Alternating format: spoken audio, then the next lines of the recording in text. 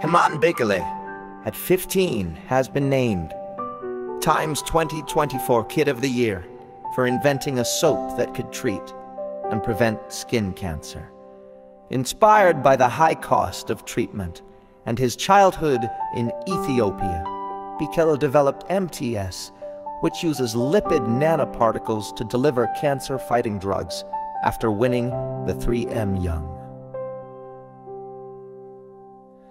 Young Scientist Challenge in 2023. He expanded his research beyond his home kitchen with professional mentorship.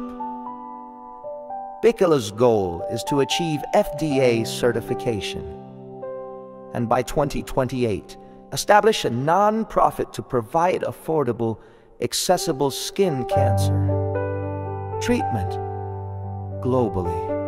He plans to use his $25,000 prize money to continue his research and save for college.